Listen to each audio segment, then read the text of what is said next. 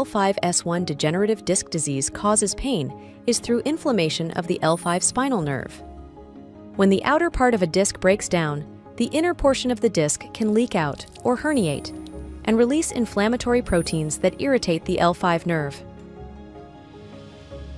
Another cause of pain is when the degenerated L5-S1 disc does not absorb stresses, leading to instability and abnormal movement in the motion segment. In response to the L5-S1 segment instability, the back muscles may spasm, causing back pain and stiffness. In some cases, the disc space height may collapse enough to compress the L5 nerve root, leading to lumbar radiculopathy, characterized by leg weakness and numbness.